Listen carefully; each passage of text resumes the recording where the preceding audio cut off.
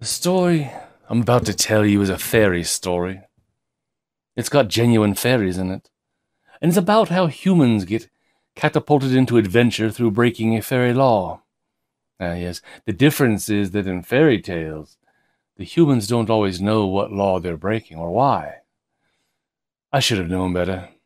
I did know better. I grew up with the folk.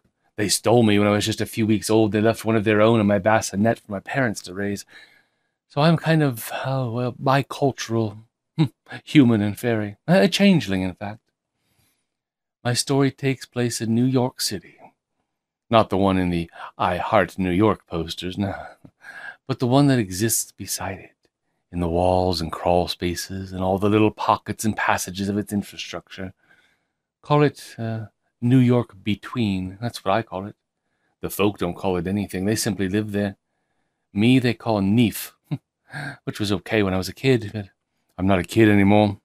I wish they'd pick something, a little less lame. So anyway, once upon a time, not all that long ago, I was sitting in the folk exchange with Snowbell and Fleet. We were talking about men. Actually, Fleet, who'd just been dumped by the Selkie she'd been dating, was talking about men, and Snowbell and I were listening. Snowbell is a swan maiden, you know. Fleet's a changeling, like me. The folk exchange is a kind of open place. Sometimes you even see vampires there. Anyway, here we are, drinking nectar, eating fairy cakes, and listening to Fleet carry on about her ex-Selkie, sorry. We'd been having this fight, Fleet was saying, and about how I didn't understand the stresses of being a shape changer and all, and I just said if he wanted me to understand so bad, maybe he should lend me his sealskin, and he just... Snowbell made a noise that was a lot more swan than maiden. Fleet shook her black braids forward over the cinnamon oval of her face. It was all his fault. He started. He was all, "You're just human. You don't know what it's like. You haven't got any magic." And well, I kind of lost it, I guess. You can say that again. How could he be so dumb? Fleet sighed. Yeah, love, I guess. It makes you do stupid things. Oh, love. Like you know anything about love, I said. I know more about it than you do, Fleet countered. I've had lots of boyfriends. When was your last date? Well, she had me there. Having a love life is hard for a changeling. There aren't many folk a girl can date. A lot of them are as ugly as a back-up sewer and would rather take you apart than out dancing. The beautiful ones, they know how to have fun, don't they? But they can be kind of temperamental. And changelings don't date changelings, no. We hang out together, we talk things over, we're friends, but we don't date. I mean, who'd go out with a human being when there are elves around? Snowbell stretched out her long white neck and gave her slender shoulders a swanny little ripple. You will stop quarreling, she said. It's not interesting. Neither of you knows anything about love. You both are human. You are too frail to bear the intensity of true love. If you felt for one moment the heat of desire the least of the folk feels, you would turn black and crumble like toast, both of you. Oh, dog do, I said. Fleet stopped sniveling. You know, I've heard that line before there, Snowbell, and to be perfectly honest, I've never seen the slightest proof of it. It looks to me like we humans are the ones who do all the loving around here. All you guys do is eat it up with a spoon. Now, Snowbell, as I said, is a swan, and she isn't very big. She's all white skin and floaty hair and big black eyes, wistful and delicate as a paper flower. But she's got a touchy temper and a mean bite. I thought for a minute she was going to go for me, but she laughed instead. I have an idea, she said. You will try to prove that humans know more of love than the folk. Yes, that's it. That's it. You, Neef, will try to prove that humans know more of love than the folk. Why? I asked. Because, Neef, you will discover that I am right, and I look forward to watching you lose. And what happens if I do? The usual, I think. Service for a year and a day. It's been ages since I had a human servant. And if I win? You won't win. But I'll give you a boon if you do. Whatever you like. We'll put it to the genius of Central Park at the solstice rave. Snowbell got to her feet in a graceful surge and preened her tight black sweater. Good luck. Before I could tell her that she could do with her dumb bet, she was out the door. "Oh, you're in deep trouble now, girlfriend," Fleet said. "Oh, not even. All I have to do is avoid her for a while and she'll forget all about it. I never said I accepted or anything." Fleet just gave me a look. "Come on, girl. You make the rules around here? I don't think so. If you say you're not playing, she'll just collect anyway, and you know it." Yeah, I knew it. "Oh, you gotta help me, Fleet. What am I going to do?" Fleet thought thoughtful. "Well, I guess you could go ask the genius of the New York Public Library. He knows everything, they say." "Oh, good idea. Thanks, Fleet. You're a peach." And I walked out of the folk exchange, and I took the betweensways to the New York Public Library to ask the genius about love. The proper term is a genius loci, the guardian of the place. There are a bunch of them, and they're the most New York of all New York folk. A building or a park or even a street is around long enough with people loving it and thinking it's important, and a genius appears. Poof, like magic. The genius of the New York Public Library is not as old as the genius of Broadway, no, or as powerful as the genius of Central Park, no. No, but the genius of the New York Public Library, well, he's pretty impressive anyway. The genius of the NYPL speaks every language he's got a book written in. He knows everything that's in the library, from agriculture to zoology. He can and will go on endlessly about any subject. He's kind of cute, in a lanky, long-haired, short-sighted way, and he rustles pleasantly when he moves. "Love," he said thoughtfully. A rich subject, isn't it? A thorny subject. May I inquire why you're choosing to research it here?" "Well, I've got this bet with the Swan Maiden," I said. "I have to prove that humans know more about love than the folk do." But how do you propose to go about winning this, bet?" "I don't really know," I confessed. "I thought I'd ask you to help me." He took off his huge square spectacles and polished them with a white handkerchief. "Premise," he said dryly. "I am no expert on the subject of human love, being myself a supernatural being. Secondus, I am not a pedagogue. I am simply a repository of admittedly human knowledge and opinion. In short, I do not answer questions. My books do." "Oh. Well, this was going to be more complicated than I'd hoped. Well, then, I guess I'll read a few books about it." The genius replaced his glasses. "Reading is good. Histories make men wise, poets witty, the mathematics subtle, natural philosophy deep, moral grave, logic and rhetoric able to contend." He fixed me with his bright, expectant look, like a pigeon waiting for a crumb. I nodded like I knew what he was talking about, but you can't fool a genius. "Oh, I was quoting Francis Bacon, child, from the essay On Studies. I recommend it." "On Studies. Bacon. Does it have anything to do with love?" He turned back to his desk. In a manner of speaking, no. The New York Public Library is open to everyone, but you will need a card, and you'll need to peruse this list of rules. The rules are very important." He opened one of the quadrillion drawers in his huge desk. He pulled out a small cardboard rectangle, a sheet of paper, which he handed to me before dipping a long feather pen into an ornate inkwell. "Name?" He did not mean my real name, of course. There's a kind of don't ask, don't tell policy on names in New York between, where names are power. "Neef," I told him. Neef. Neef. And I started to read. "Regulations for the use of the New York Public Library between Department of Humanities and Social Services. Do not deface or write in a book. Do not bring food or drink of any kind into the library. Do not remove any book from the library. Do not create a disturbance. Do not enter the stacks." Sir," I said, "I don't quite understand rule number 5. If I can't go into the stacks, how am I supposed to get the books?" He turned his spectacles on me. "Why, you consult CatNYP, of course. One of the library pages will then get it for you. Have you never been in a library before, Neef?"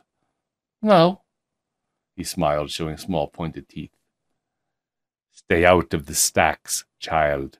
They're dangerous." Now, I've lived in New York between all my life. I know a fairy law when I hear one. I put the rules in my pocket. I took my library card, which announced in beautiful spidery lettering that one NYP was allowed unlimited reading privileges at the NYPL. Then the genius blew down a brass tube sticking out of the wall by his desk. A page popped out of another brass tube and unrolled itself at my feet. I moved back so I wouldn't step on it and greeted it. Don't bother, the genius said. It's deaf. Unrolled, the page came up to my waist. It looked like a giant paper doll with a smiley face inked onto its circular head. Don't tell me, it said. You're a changeling, and you want to get in touch with your human heritage. What can I get you? A nice romance, some pop psych, or maybe something more changeling? Quantum physics, Sigmund Freud, yes? The genius glared at it. The page will take you to the reading room and introduce you to CatNYP. Goodbye. He turned back to his desk. The page was hard to see when it turned sideways, but I managed to follow it up and around and along the between-ways of the NYPL. We ended up in a room with a handful of changelings in it, sitting in comfy chairs with their noses in open books. It was a nice room, just perfect for reading in, plenty of soft silver fairy light, little desks to write on if you needed to, and a happy hum of minds concentrating on stuff they weren't interested in. CatNYP's in here, said the page. Come on. I followed into a side room, which was, well, furnished, if you can call it that. A couple of chairs and a lion on a marble pedestal. The lion's eyes were closed, its paws were stretched out in front of it. It was maybe the size of a big dog, and its fur was a grainy white. The page tickled the lion between its furry ears. It opened its eyes, which were robin's egg blue, and it stared up at us. This is CatNYP, the page told me. It knows what books we have and where they're kept. It's a simple, user-friendly system designed for you to be able to figure out by yourself. Give it a little pat when you're done. That puts it back to sleep. And the page left me there, face to face with CatNYP, which yawned toothily. Okay. I've dealt with enchanted animals before. You ask them questions, they answer. You just have to ask them the right questions. If I only knew what the right questions were. Well, that's a place to start. What should I ask you? I said. The lion blinked at me. Title, author, subject, keyword. And this was not very clear, but then magic animals weren't supposed to be clear, are they? I thought for a while. Subject, I guess. Love. The lion shut its eyes and seemed to go to sleep again.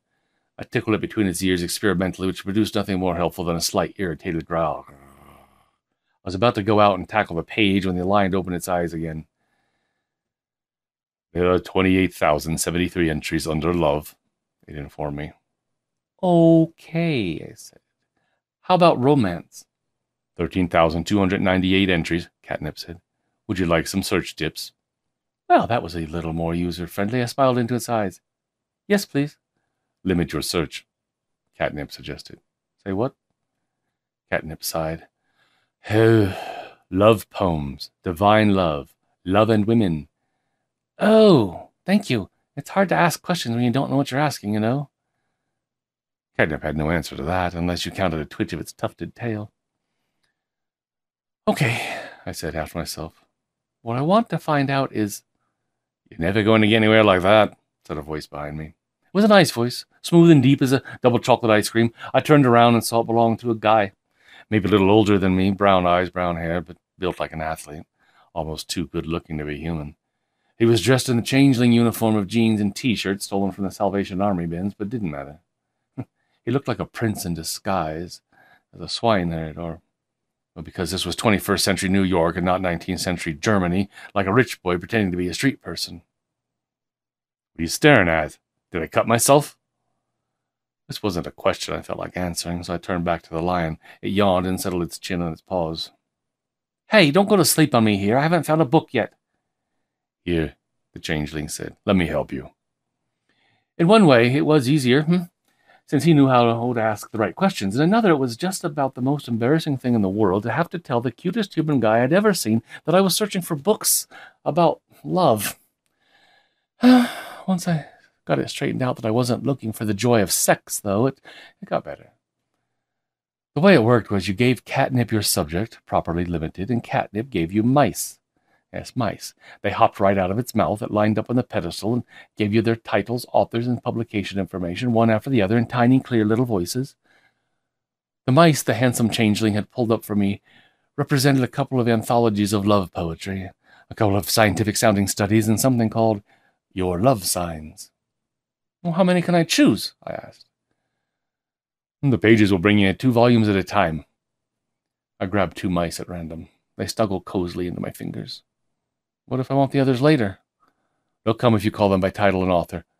Who designed this system anyway? The guy shrugged. Nobody designed it. It just happened. Typical fairy magic, you know. Yeah, well, thanks for your help, guy. You're not home free yet. You have to get a page. I'm Byron, by the way. Oh, and I'm Neef. I'm Neef. I was also in love. I was ready to can my mice and my bet with Snowbill and ask him if he'd like to cut out for a nice long walk in Central Park. But he was already heading toward the back of the reading room, where there was a long wooden counter. It had a couple of books and a scattering corn on it, and a small stack of pages. Byron peeled a page from the stack and skimmed it across the counter. The page shook itself with an irritable rustle, chose a kernel of corn and gave it to me, took the mice, rolled itself tight around them, and dove into a brass tube. Byron breathed into my ear. That's your seat number. Okay now? I was anything but okay. His whisper had gone through me like an electrical charge. What? He tapped the kernel. I looked down. I noticed it had a number printed on it. Oh, yeah, sure. Thanks. He flashed me a heart-stopping smile, and he went off to his own seat, which wasn't, of course, anywhere near mine. I'm sure the page did it on purpose. Glamour is usually a folk thing. But Byron definitely had it. Not megawatt like a fox spirit or a puka. His was more subtle, like a couple of candles on a bedside table. It was enough, though, to make me want to go up behind him, run my fingers through his hair, cross his shoulders, broad and square under his torn t-shirt. Oh. But that would lead to breaking rule number 4. Don't create a disturbance. And possibly rule number 1, don't damage the books as well. So I didn't do anything. But thinking what I'd like to do, passed the time until the page brought me my books. Here you go, girlie. Knock yourself out. And girlie, you want to quit thinking so loud. You're making us blush here. I blushed myself. And then I picked up the top book and opened it and started reading. Now, since this is a fairy tale, I'm not going to go on about what I learned at the NYPL. Fairy tales don't go into detail about what the characters do between adventures. I'll just say that those books, the poems especially, cast a spell of their own, a powerful enchantment that changed the way I felt about being human. I didn't always understand them, but I felt them curling up in my brain and making me feel stuff I'd never felt before. Poetry is like that. The poems were enchanting enough to make me forget about Byron. Almost. I didn't sneak a peek at him more than every couple of pages or so, and when he closed his book and took it back to the book counter and put on a battered leather jacket to leave, I swear I got up and followed him just because I was hungry, yeah. He waited for me by the door. I sauntered up to him. Miss Nonchalance of New York between, I was. This part of town's not on my flight path, I whispered. Where can I go and grab a sandwich, Well, instead of answering, he took my hand and he pulled me with him out the door. I don't know how he felt when our hands clasped. But my mouth went dry, my face flamed as hot as a sidewalk in August. I checked my symptoms against the poems. Yep, love, for sure. Maybe this bet would be easier to win than I thought. We ended up at a place I'd never been before. The Wannabe, under Times Square. I think it's a place Frida probably knows about. It was a changeling hangout, no folk allowed. And it served human food, stolen from a deli outside. It smelled kind of odd to me, but I was willing to try anything Byron liked. He ordered the hamburgers and a coffee for both of us, and I tried to think of a conversation starter. After about forever, all I could come up with was, So, what are you studying, Magic. Oh, why? He looked around, scrooched his chair a little closer to me. I want to get out of here. I want to get back outside, where I belong. I nodded. Just my luck. I meet the answer to every changing girl's prayer, and he turns out to be a Looney Tunes. Everybody knows changelings can't get out of New York between, not unless the folk kick them out. Most changelings wouldn't go outside if they could. I sure wouldn't. Go to a place without magic, where you need money to live, where the wind will chill you and the rain wet you, and you can't talk to cats or dance with the Veelies or match wits with a leprechaun? Huh? Not on your life. Okay, yeah, I was curious about outside, sure. I read the newspapers and magazines that blew down the storm sewers and listened to the folk stories about their adventures with mortals. But no way did I want to live among mortals. They're too unpredictable. I'm like a pet, a toy, and I'm sick of it, Byron said. Nothing I do makes any difference here. I want to make a difference, Neef. I want to be somebody. I want to be a hero. Well, he might have been Looney Tunes, but he was definitely adorable. I made sympathetic noises, and I watched his brown curls flop endearingly over his forehead whenever he pushed them back. There's got to be a way. I mean, you know the presidents. Thomas the Rhymer, Tamlin, Orpheus, Hercules. All I have to do is put it all together. I've got this theory, Neef, that it all has to do with chaos theory and alchemy. You see, and well, while he talked, I admired how passion lit fires behind his soft brown eyes, and I wondered whether I could get him to look at me like that. Since I doubted he'd succeed in getting out of New York between, I figured I'd have plenty of time to try. I never got back to the library that day. We stayed at the Wannabe for a while, and then we went dancing at the permanent floating fairy rave. I couldn't quite figure out why Byron was sticking with me when there were so many delicious folk looking at him, but ultimately, I didn't care. We had a good time. When we got tired of dancing, we swam with the merfolk in the New York harbor, and we stole clams from the Grand Central Oyster Bar, and we caught an act of Song of Broadway, the folks' perpetual musical entertainment. We did stuff until we were too tired to do any more, and then we fell asleep. When I woke up, I was in a nest of werebears underneath the Central Park Zoo, and Byron was nowhere. The werebears didn't know where he had gone, but I did. When I walked into the reading room, there he was, curly brown head bent worshipfully over a huge book. They were at the zoo. That's where. Oh, werebears. I thought you were saying where are the bears. The bears were at the zoo. The werebears. Where were the werebears? But I digress. There he was at the reading room, curly brown head bent worshipfully over a huge book with black covers and red angles and edges, and I made sure to pass his chair on my way to the catalog room, and I brushed his shoulder as I went by. He didn't even look up. That was disappointment. But then I reminded myself that he wanted to be a hero. Yeah, fine. I understand heroes. They go on impossible quests. Byron was just doing his thing. I decided to play with CatNYP for a while, and then I decided if I could get him to come out to the Wannabe and tell me how it was going. CatNYP was asleep when I came in, his mane a furry wave over his glistening shoulders. I scratched it gently between his teacup-sized ears. CatNYP's fur was soft and springy under my fingers, and it purred like an approaching subway. Hey there, CatNYP, what's up? It opened its eyes, it shook its mane and yawned. Author, title, subject, keyword. Okay, today I'm going to learn to talk to you. It was fun, really. At one point, I had the room full of mice nosing all over the floor while I tried to figure out how to organize my searches. Then I discovered how to get a list of titles without the mice, and the subject index, and all kinds of cool stuff. CatNYP was incredibly patient with me, and once I learned how to ask, he showed me all sorts of useful shortcuts. Finally, I buried my fingers in CatNYP's mane. Thanks, I said. You're the best, CatNYP. Sleep tight now. I tousled the coarse fur, and I watched the blue eyes drift shut. That was when I heard the uproar in the reading room. The first thing I thought was, there's rule number 4 down the tubes. Then I recognized Byron's voice, and I got my butt out there on the double. Byron was climbing over the counter. There wasn't a page in sight. The Changeling were milling around like a flock of worried pigeons, cooing frantically. Oh, what's he doing? What's he doing? He's breaking all the rules. Come back, you idiot. Somebody call the genius. Oh. Well, it took me about 2 breaths to take all this in, and then I was across the room and on top of the counter myself, which by the time Byron was standing in front of a door I hadn't seen before, a wooden door with a frosted glass window in it, narrow but human-sized. One hand was on the polished brass doorknob, and the other cradled a terrified mouse. He was flushed, determined, and totally, awesomely heroic-looking. Byron, stop! I called.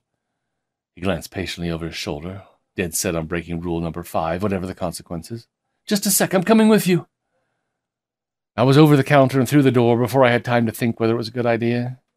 I looked around for my dashing boyfriend, who had thoughtlessly dashed out of sight. I thought I heard his boots moving down a parallel aisle. I ran to intercept him, but when I reached the cross aisle, it was empty in both directions. Ah, so here I was, in the stacks, alone. I could go back. Huh. Yeah, but how lame would that be? The stacks stretched around me, dim and cramped. I could touch the ceiling without stretching, and the aisles between the cast iron shelves were a lot wider than my shoulders.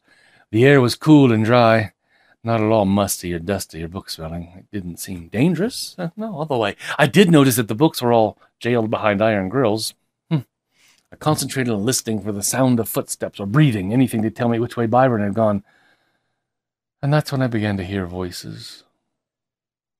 The voices, it was real subtle at first, a vague, low murmuring that was so much a part of the atmosphere I might have been imagining it.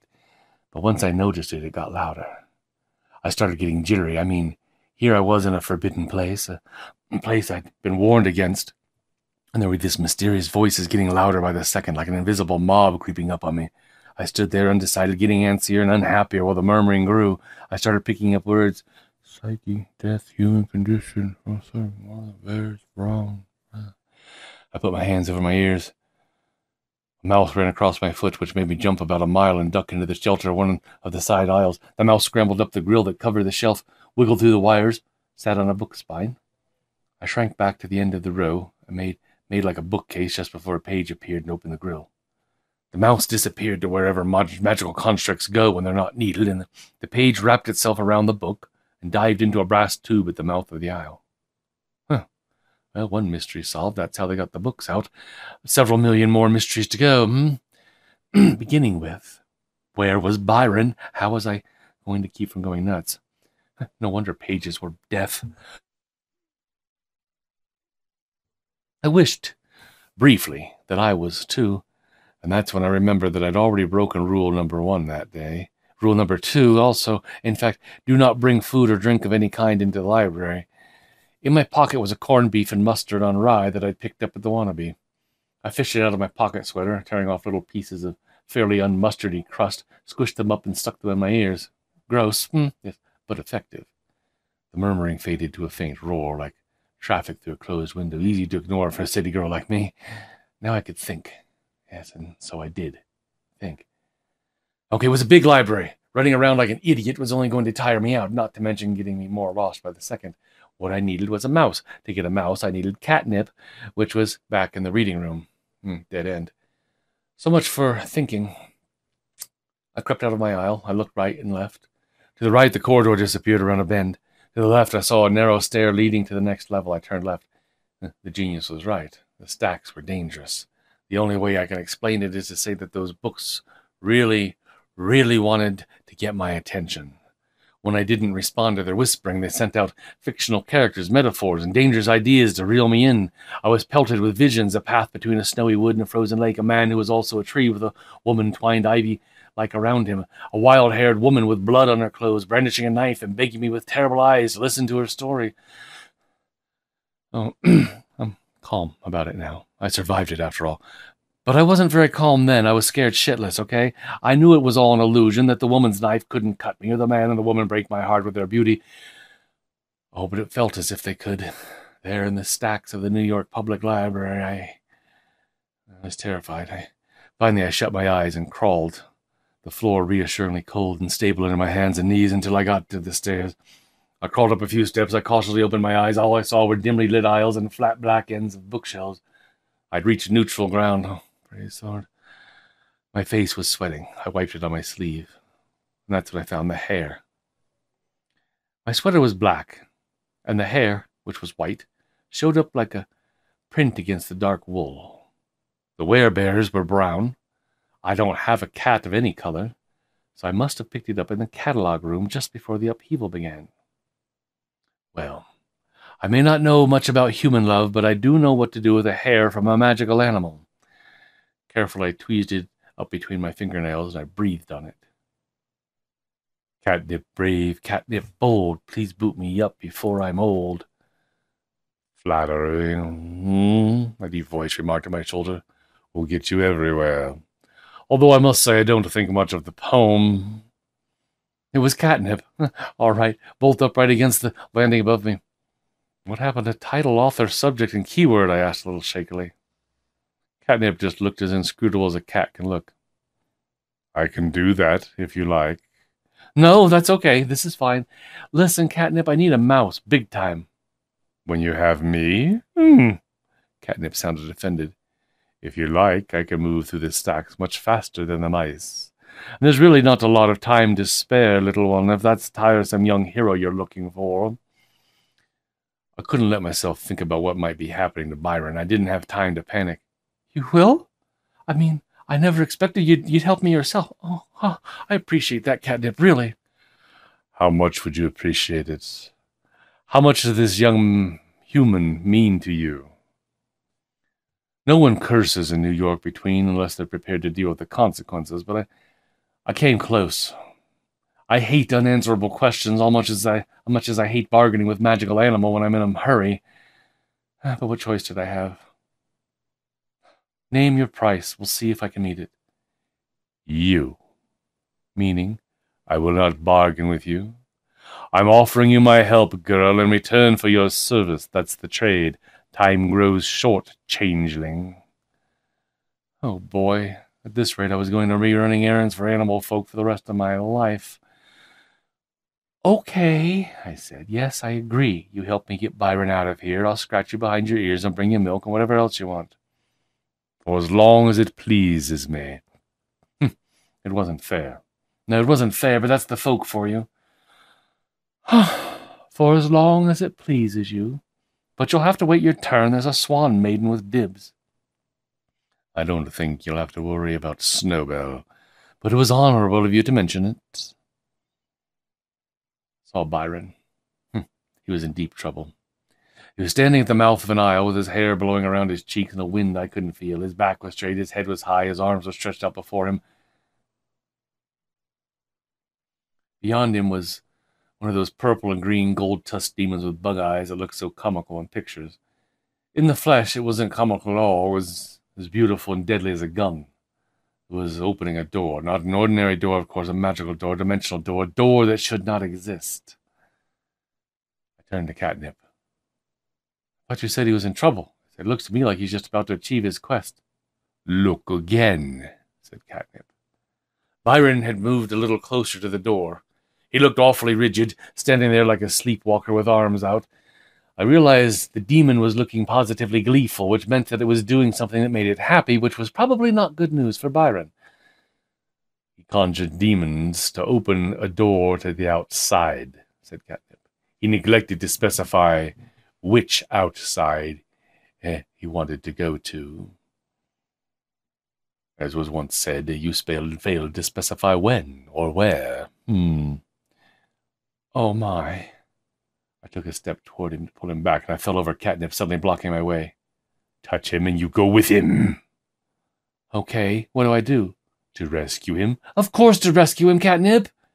The boy has broken a number of important prohibitions. He has entered the stacks, he's created a disturbance, and he's defaced books. He has sought to go outside. Listen, I don't care what he's done. He doesn't deserve to go wherever that damn demon's taking him.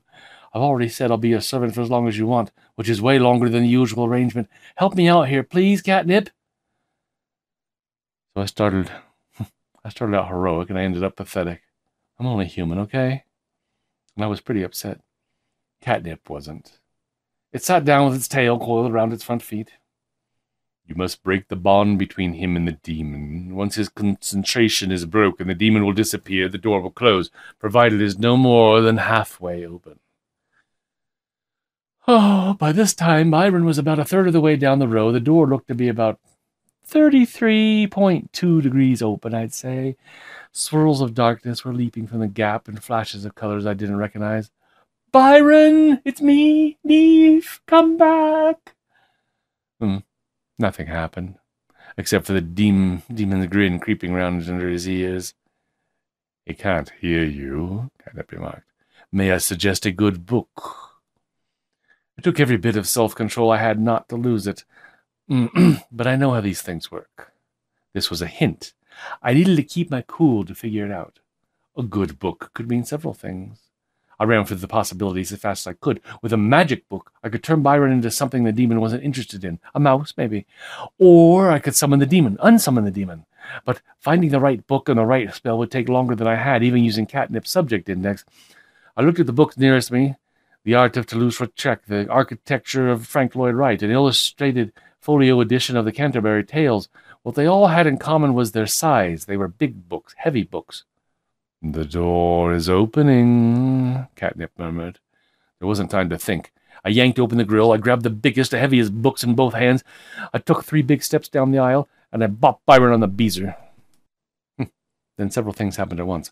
Byron collapsed in an untidy heap on the floor. The demon's grin disappeared into a roar that revealed more than I wanted to see of its crimson throat and knobbly blue tongue. The invisible door slipped from the demon's claws with a screech even louder than its roar, and snapped shut with an ear-popping rush of pressure, taking the demon with it. All that remained were a few little eddies of darkness that rippled aimlessly around on the floor until CatNYP pounced on them and battered them still. "Well," CatNYP said, "that was exciting. How's the book?" I looked at the book. The Canterbury Tales by Geoffrey Chaucer, the Kelmscott edition. It had held up very well. Better than Byron, who groaned and lifted a hand to his head. I knelt down beside him. I laid the book on the floor and helped him sit up. He winced, felt the back of his head tenderly. He looked a whole lot less handsome than he had. Oh, and I loved him so much that my heart hurt. "Byron, it's over, baby. You're safe now." He pulled away from me. "What'd you do that for? I was nearly there." "The girl saved you," CatNYP said. "The only place you nearly were was a world even more inimical to you than this one." "I knew what I was doing," Byron said. "You did not," CatNYP said. "When the catalog of the New York Public Library tells you something, you can make book it's telling the truth." Byron squeezed his eyes shut very tight, took a deep breath, and let it go. "Okay." He opened his eyes. "Thanks, Neve. You saved my life. I appreciate it." My heart, which had been standing still, thumped into action again. "No biggie, you'd have done it for me." He smiled at me dazzlingly. "Thanks anyway. And you, CatNYP, I owe you one." "You do indeed." It wasn't CatNYP's voice, and we weren't in the stacks anymore. We were in the genius's office, sitting in the library chairs facing his desk. CatNYP was on its haunches beside his wooden chair, staring at us with unblinking eyes. "I am gravely disappointed in you," the genius went on. "Gravely. Between the two of you, we have broken virtually every rule in the list. And what do you have in your pocket, young lady?" Now, there are times when it's okay to lie to the folk, and times when it isn't. Besides, I was too tired. Corned beef and mustard on rye, sir." "And what were you intending to do with it?" "Eat it in the bathroom where there aren't any books. I get hungry, and I hate having to go all the way to the wannabe to get something to eat." "Still. And you, young man, why did you enter the stacks?" Byron was sitting up very straight and proud. "I wanted a book," he said, looking at the genius firmly in the glasses. The pages would get it for you." "There weren't any pages available." "That's right. There wasn't a page in the room." CatNYP and genius exchanged an inscrutable look. "That's no excuse. As you know very well, you've been told the stacks are dangerous. You know what danger can mean here. You behaved foolishly." The glittering squares turned from Byron to me. "As did you. With better cause, perhaps, but still foolishly. I'm afraid I must ask you both for your library cards." I fished my card out of my jeans. I was astonished that our punishment wasn't any worse, but I was even more astonished how sorry I was to be handing over my card. After the wonders I'd glimpsed, it was going to be hard to go back to soggy newspapers and torn magazine pages. "I don't need it anyway," Byron said, pulling out his own card. "I know what I know. You can't take that away from me." "Can I not?" the genius said. His tone was mild, but the hair on the back of my neck rose. He held out his hand. We gave him the cards. Byron stood up and headed for the door. "Coming, Neve?" I stood up, too. I felt tired and sad. "Yeah. Goodbye, CatNYP. I'll miss you." "Not so fast," said the genius. "I'm not done with you yet. Byron, Neef, You have broken the prohibitions and survived the ordeal. If I recall my folklore correctly, a boon is customary in cases of this kind. One wish each, don't you think, CatNYP? One wish? The White Lion nodded. Very well. One wish it is. Byron? My jaw dropped. I could see why I'd get a boon. I mean, I rescued Byron. I banished the demon. All he'd done was get bopped over the head just in time. In this scenario, he was the helpless one. I was the hero. So why was he getting reward? I know the folk are not fair, but at least you can count on them to follow their own rules. I was just about to ask this when Byron popped up. He recovered from his shock faster than I had, and I was all bright-eyed and flushed with excitement and knowing exactly what he was going to say. I want to return outside. Very well. When you go out that door, you will be in the human reading room of the New York Public Library. A hero like you will have no difficulty in finding his way to the main entrance and onto Fifth Avenue. Good luck. Byron turned toward the door. Wait. First of all, how come he's a hero? He didn't do anything but almost get killed. And second of all, do you have any place to go out there, Byron? What are you going to do? Byron grinned. Seek my fortune. Want to come with? The genius turned toward me. Is that your wish, Neef? To go with Byron and help him seek his fortune? You never know what you're going to be surprised by until it happens. Up until about a minute ago, I had thought that all I wanted in the world was to be with Byron and live happily after him. Happily ever after with him in the fairy tale ending we'd earned for us. But then the hero question had come up, and Byron had opted for New York outside, and I suddenly wasn't so sure. What it boiled down to was that I knew I loved New York between. I did not know whether I loved Byron. Oh, answer, child, answer. I'm getting bored. I swear I had no idea what I was going to say. I opened my mouth, and this is what came out. My wish is to have my library card back. Okay, let's go. What did you say? Byron's double take would have been funny if I'd been in a laughing mood. I'm not going with you, Byron. I'm staying here. I don't think the genius would have allowed me to change my mind, but I might have tried if Byron had argued with me. Instead, he nodded sadly. Good luck, Neef. I'll miss you. And then Byron gave me a hug. He turned around, squared his shoulders, and strode briskly through the door. Good riddance to bad rubbish, I'd say, said CatNYP. I never liked him. I did, I said. I sat down, and I started to cry. Oh, I hate crying. It makes my nose run and my eyes sting. It's so humiliatingly human. The folk never cry. I felt a weight on my knee, and I took my hands away from my face. CatNYP had its head in my lap like a big dog. It was purring. My library card was in my lap, too. Wish granted, the genius said. Now, one last piece of business. We can all get back to work. I believe you have sworn service to CatNYP in return for its help in rescuing that singularly stupid young man from the consequences of his foolhardiness. I sighed. What a bargain that was. Yes, I did. CatNYP. The lion raised its chin from my leg. I think that I will turn you into a librarian. Come in and talk to me about it when you've had some rest. But now, I'll take that that corned beef sandwich with mustard. I've always been curious about human food. I wanted to kiss it. I wanted to cry into its mane and generally carry on like the crispy critter that I was. But the genius cramped my style, so I took the sandwich out of my pocket. I unwrapped it. It was kind of smooshed. CatNYP snapped it up, threw it back, licked its chop with a long pink tongue. Oh, interesting. You shall bring me another the next time you come. I turned to the genius. Can I ask you a question? One wish, the genius said. You know what happens to mortals who are greedy with wishes. It's not a wish, genius. It's information.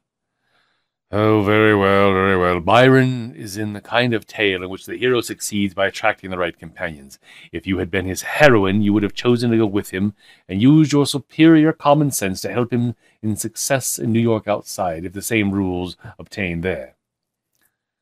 So what I get for saving Byron is to live happily ever after as a librarian?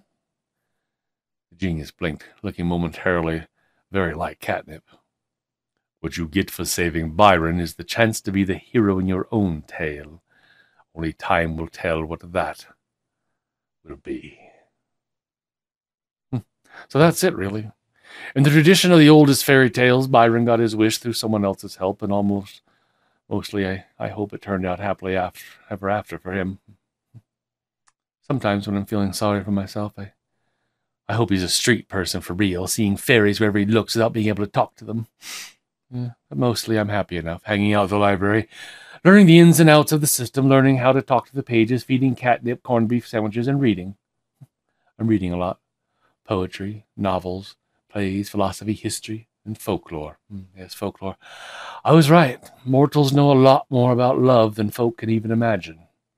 At the solstice rave, I'll prove it, chapter and verse, so that even Snowbell will have to admit she's beat. In the meantime, I'm planning what boon I'll ask of Snowbell and figuring out what kind of tale I want to be in. I don't quite know what it is yet, but I'm getting there.